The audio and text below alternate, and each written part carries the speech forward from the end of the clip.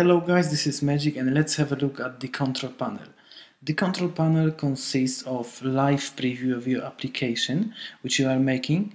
Please note that some of the features which we supply are not supported by this preview, especially those features, the natives one, which could be only view using your phone, on your device. And for this we have for you our own Apps Volcano preview application. What you could do is download it to your phone, iPhone, Android, and log in with the credentials which you use to create Apps Volcano account, and then you just select the application name which you are making, and you will be able to see very accurate live preview of your application. And those two little arrows are, first one is backup, second is restore. If you click backup, you will get zip file which you can download on your computer and keep it as a backup of your application. Restore button will give you option to upload the zip file and restore your application. Whenever your application is ready to be published, you just click publish and follow the steps. Resource manager and class manager. Resource manager is kind of a library of all the files which you use to create application, either pictures, audio file or video files. Class manager, if you are familiar with CSS, HTML, this is the place where you go. Let's have a look at the resource manager first. Right here are the files which I use to create the example application, gallery. We supply you with many different kinds of icons, pictures, graphics, which you can freely use to create your application. If you like to upload your own graphics files, you click upload file and upload it from your computer to the resource manager. Those two options, duplicate and synchronize. Duplicate is very useful when you are making application. In this case, I made for iPhone, and then I like to make the same for Android. Thanks to this button, I don't have to make it from the scratch from the beginning. All I do is just click duplicate, select Android, and hit duplicate, and that's it. It will duplicate application which will be for the selected device, in this case Android. So it will save you a lot of time, the duplicate. Synchronize is you have two applications at the moment and you want to combine those two into one. This is what you would use. All those buttons are settings for the whole pages at the same time. So either you use page settings or design properties, navigation settings. This will set the properties for all the pages. And if you want to customize one page by one, so they look differently, what you would do, you just hit edit pages, and then each page has the same settings. So you would just do the same but for each page if you like. Let's go through all the options one by one. The first one, edit pages, the most important, as this is the place where you actually go and add pages, customize them. Let's have a look. Right, left side live preview, right side all the pages which create application. And those four buttons, first one is to add new page, second is to delete selected one, third is to duplicate, and fourth is to rename. And as you can see, each page has those three options which I mentioned mentioned before, for specific pages, like design properties, page settings, and other settings. Let's say you want to customize the tab 1 page. Let's click and do it. These are the options to customize the specific page. In this example, page 1. I will not go in details, as I will do it in next video. So I'd just like you to get familiar with the control panel. This was tab 1, tab 2, which is this one, tab 3 this one, and 4 this one. Obviously, of course, you can have many more tabs, no problem. Just please remember that those 3 settings are to set particular page separately, customize separately. And let's have a look what's under style. Under style, you can customize background, make either color, image, font, text, or link color of this particular page, not whole application, this particular page. Third option is to customize navigation bar, which is this bar on the top of your screen, or to customize banners. If you're using one advertising banner, you can customize them to appear on the top or bottom. Transitions, you can make them curl, you can make them flip or jump, I don't know, from the top. Many options. Ratings, very useful for SEO. Those 5-star, which you can see, the gold one. This is where you can enable it or disable. Dynamic pages, sharing options, very useful for promotions.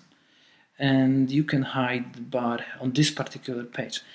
And what I like to stress and point are those 2 buttons.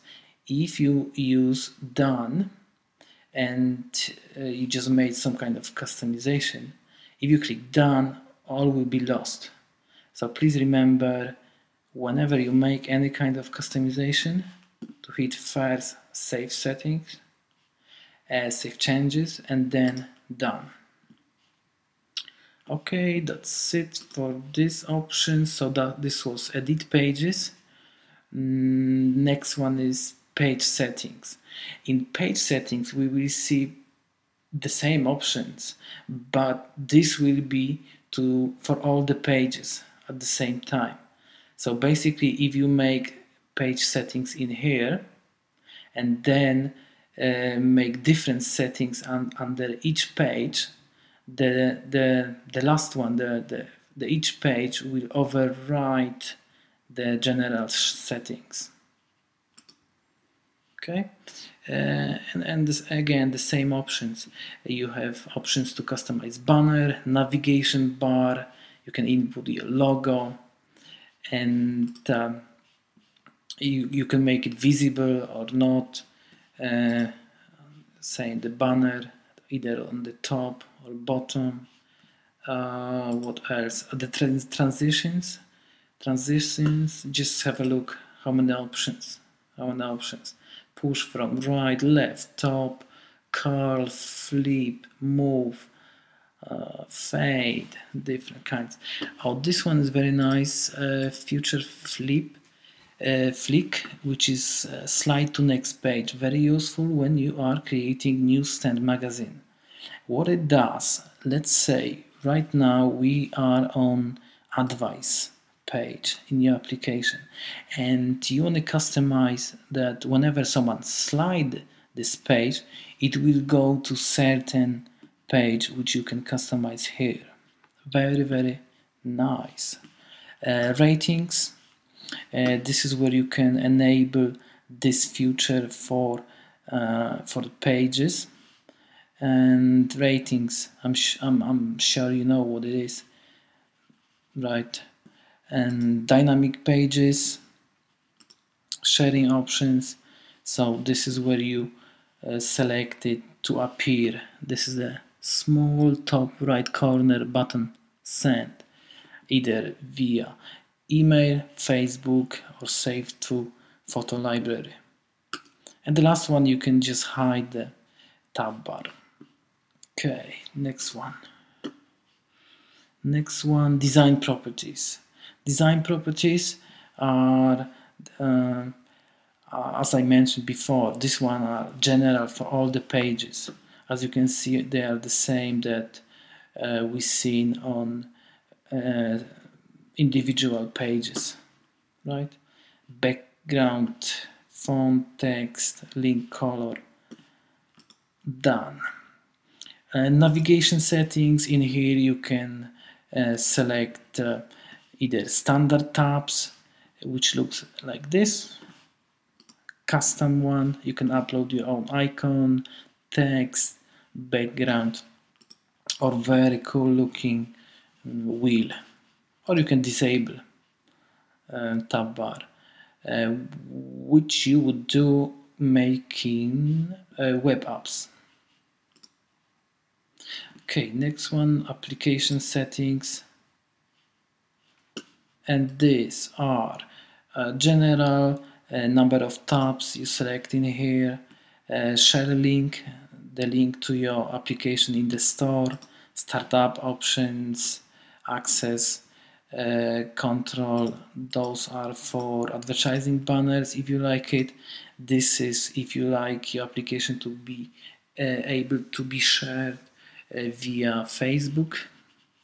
Those two are third-party features which we'll talk in separate video, Google Analytics, cards, SharePoint, quiz, and in here, let's say if you are using a contact us page or feedback, and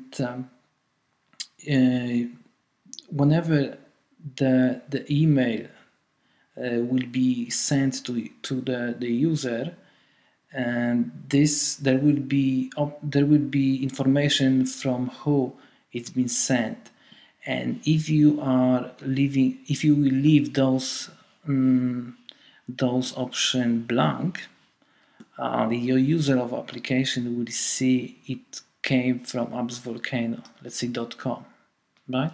So if you want the email to be shown, it came from your company email, this is where you have to fill up. FTP settings, platform information. What you will do is, in here, let's say you're using in-app purchases, so you have to fill out in here ratings. If you're using, there is each application has own ID, which you will have to input in here. The ID of application you can get from iTunes, and this is the option to customize your message whenever the application will ask the user for ratings. This is you can customize actually the question and answer, the button, right? Localization and a raw view of your code of application. Done. Next, App Store properties. In App Store properties you have name, description of your application, keywords, categories, icon, right? Done. Next one, what we have, app multimedia, two different kinds of icons. This is the information about dimensions, splash screens. Then push notification. This is your control panel whenever you want to send the notification to the users. you go to in here, type your message and send, push in this case, and your message goes to the phones of the users. Newsstand properties. There will be separate video tutorial designated to newsstand publishing, but this is where you select to enable the app for newsstand category. And the last one, statistics.